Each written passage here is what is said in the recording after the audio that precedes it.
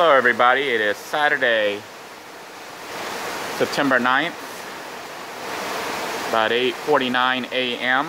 Just wanted to give you an update on Hurricane Irma.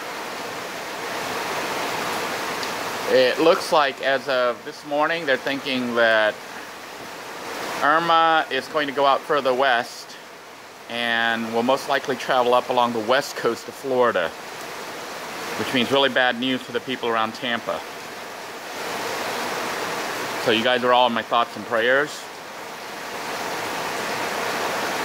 As far as over here along the east coast of Central Florida, we may end up being spared the brunt of it, although we will still experience, of course, really strong windstorms. This is just one of the bands going through. And it's really not too bad right now. You can see Blue sitting there. I've got to move Blue in a moment to block the garage door, but I'm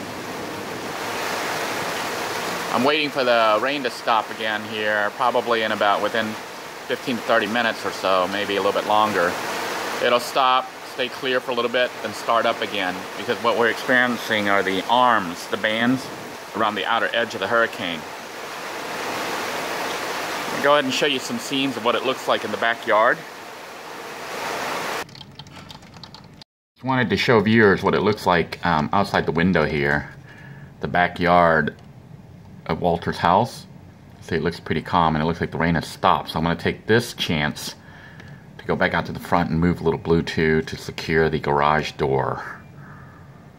The rain has let up, and here I am going to try to move little Blue 2, and we're going to go ahead and just move it and park it in front of the house.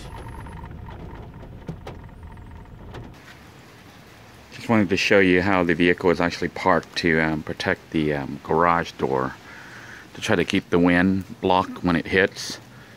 Although I suspect this area is not going to get too bad. We got kind of lucky.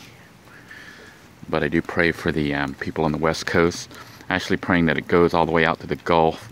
But the big problem is if it goes to the Gulf, it may end up hitting Texas again, Louisiana.